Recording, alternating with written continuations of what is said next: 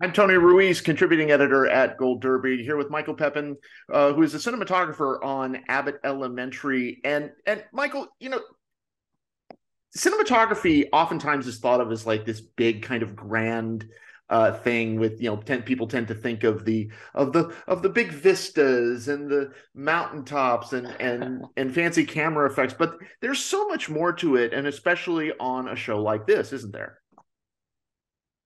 There is. I think one thing about our show is it appears to be rather simple in its execution, but it's actually quite complicated to, um, pretend to be a documentary crew. And so when because it's almost like it's in one of those weird ways where the camera is actually a character in the show. Yeah, So as a it's cinematographer, true. what are some of the tools and the tricks that you have to pull out to make that happen? Yeah, I mean, we have to stick to the philosophy that we are a documentary crew.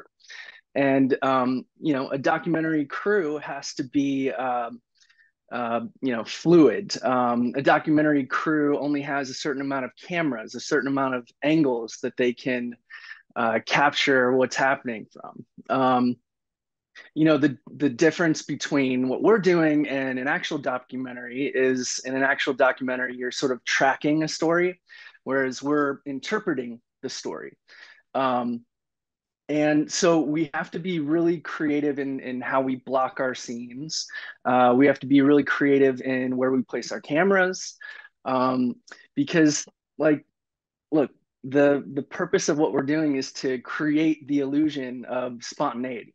And so we have our tricks and we have a fantastic camera crew that has experience in unscripted work. So there's this built-in authenticity to what they're doing.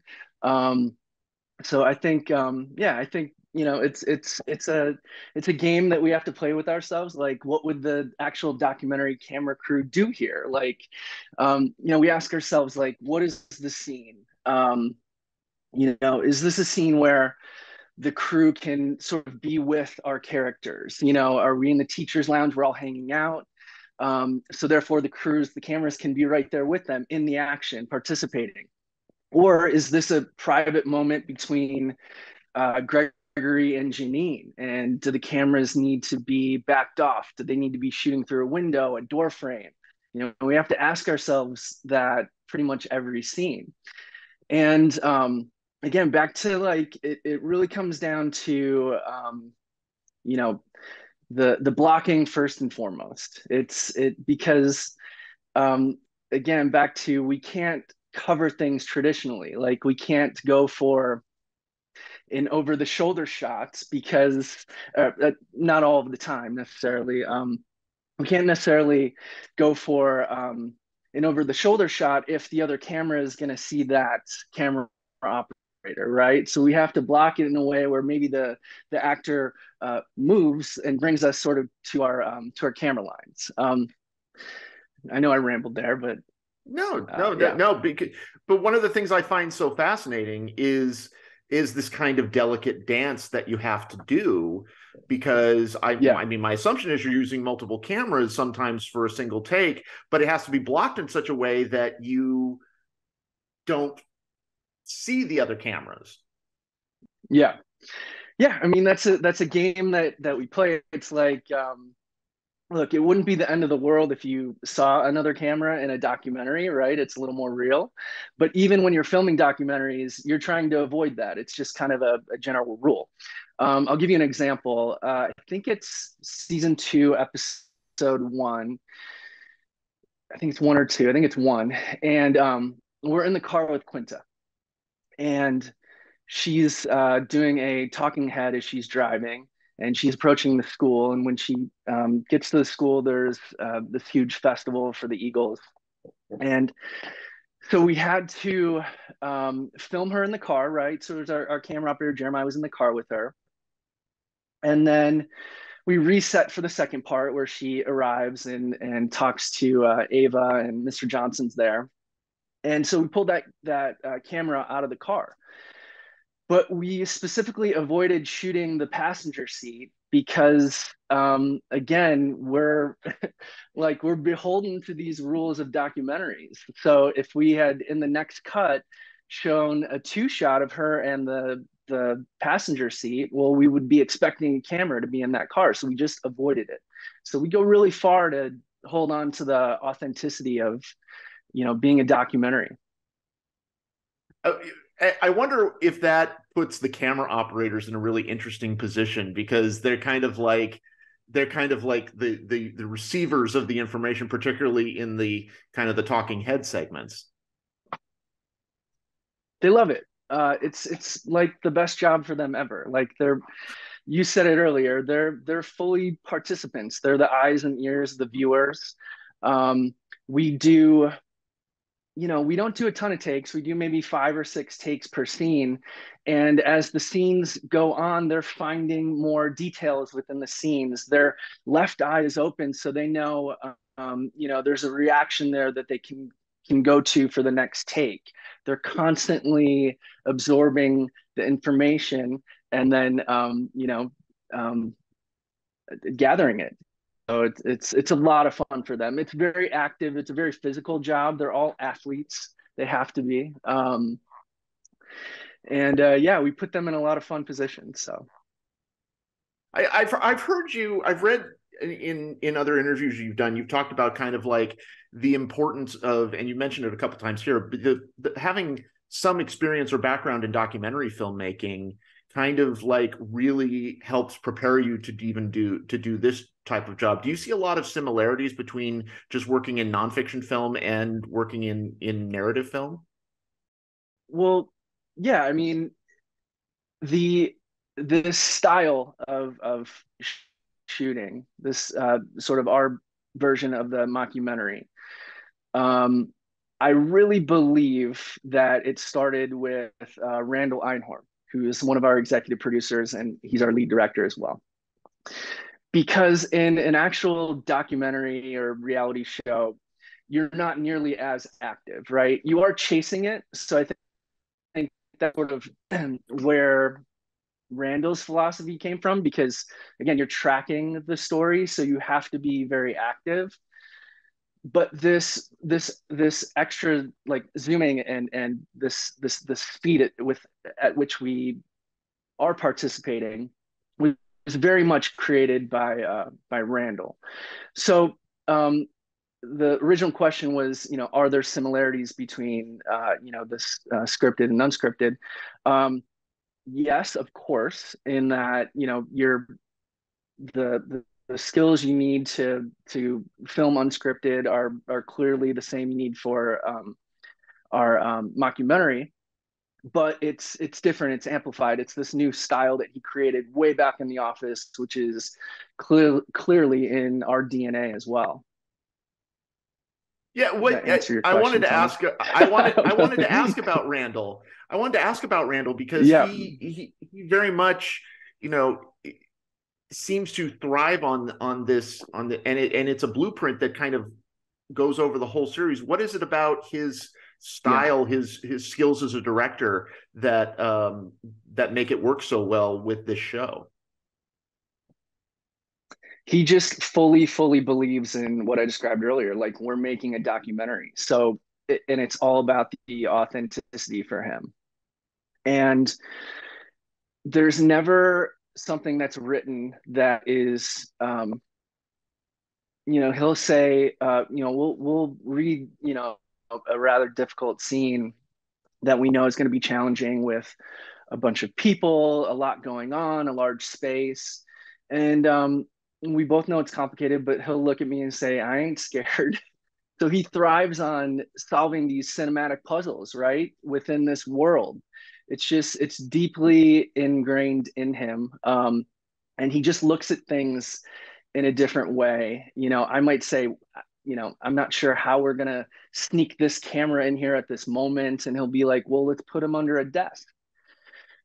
And I'll be like, okay. And then when the camera pans away, they come out from beneath the desk and they're in. I'll be like, absolutely, that works. Let's make it happen. So again, back to, and that's a lot of fun for the operators. It's like, hey, Jeremiah, you're going to be in the closet for the first part of the scene, and then I'll cue you, and you'll have to sneak out and slide in next to Brenda.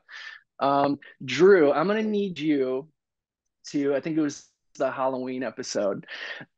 We had a long scene where it begins in the admin office, and then they walk down the hallway, and it sort of ends mid hallway. And so we had to have a camera covering the first part of the scene. And once you go down the hallway, they sort of have no way to get to then join the scene, right? We like to run 3 cameras on every scene. So I went to our costumes department and I asked them if they had a costume that they could put Drew in. Drew is 6'5". So so they pulled out some sort of zombie costume. So we start the scene and Drew is cross covering, he's filming. And as they make their way down the hallway, if you look deep in the background, you'll see this 6'5" zombie walking through the back of the frame. And as soon as he's past the frame, he's running through the library, he's running through another classroom, and then landing on his 50-50 shot. So we have a lot of fun in sort of figuring out the puzzle in the documentary world that, you know, we try to stick to. Yeah, it's interesting because you talk about the looking at the script and wondering how you're gonna film that and working with the directors. I'm curious if there was a moment in season 2 where you looked at a moment or a scene in the script and went, I have no idea how I'm going to pull this off.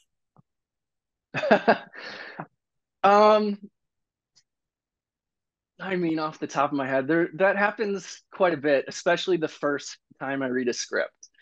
As far as a specific theme, I suppose one I could bring up is the Ava fundraiser, and it was written, I think, basically about 4 pages, just that didn't cut. It was, you know, there's a scene amongst our teachers, then Tariq appears.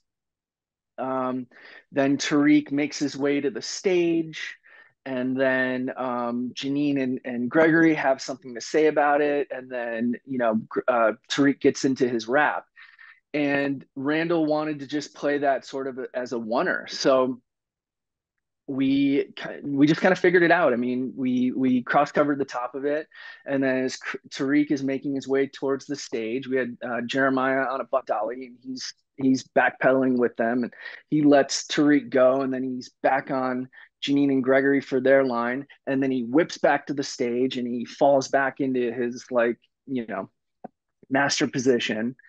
So there's a lot of that. There's a lot of you know, how are we going to do this within the confines of you know, the world that we have created for ourselves. Do you approach it from a cinematography standpoint? Do you approach drama different than comedy, or do you see them as kind of the same? No, I mean, well, from a lighting perspective, I try not to. It's always, you know, motivation in lighting and camera work. So no, I wouldn't approach comedy and drama differently at all. I mean, I suppose in comedy you're a little more, you know, you're a little, you have a little more fill light, right? You know, you want it to be well, and again, that just depends on what the scene is. I mean, if we're in a club and we're shooting a comedy, we're in a club. I'm not gonna like bring the lights up. But you know, you can go a little further in drama, but no, it's really about the motivation. Where's the light coming from? What time of day is it? What is the tone of the scene? What's the mood of the scene? And then, you know, the camera work, it just depends on the genre that we're working in. I have to ask this question because I'm a high school teacher in my normal 9 to 5 job. And so I'm curious Okay. as to how you manage to capture that kind of harsh, antiseptic, fluorescent lighting that is like the tradition in so many schools. I mean, look, the school was based on an actual real location. And Michael Whetstone, our production designer, um, recreated on a stage to perfection. And the actual school has fluorescent lights in the ceiling, and you have to embrace it. I'll shape it as much as I can. I'll turn some of those overhead fluorescents off. That you don't see, and I'll wrap, or I'll bring those down. You just kind of have to play with it, because you don't want it to be, it's got to look good. You got to be happy with the way it looks, and you want your actors to look great. Yeah, so the hallways are very fluorescent lighting. I try to bring as much natural light as I possibly can in. So we have transoms over the doors, and I'll try to push in as much as I can. Our classrooms are very much window motivated. We have giant windows in our classrooms, so I usually won't even have our our overheads on in the classrooms, unless it's later in the day, and in reality those would take over. But really, the window light is what takes over. So yeah, and that's cool that you're a high school teacher. So you must be connected to the show. You have do you enjoy it? Immensely, mostly because it looks exactly like the spaces where I spend my days, and the lighting, I think, has a lot to do That's with cool. that. It does. Yeah. Yeah. Well, Michael, congratulations. I mean, Abbott Elementary is such a big hit, and it was wonderful to talk to you. Everybody go to goldderby.com, make your predictions for the Emmys, and stay tuned for interviews with more contenders throughout the season. Michael Pepin, thank you very much.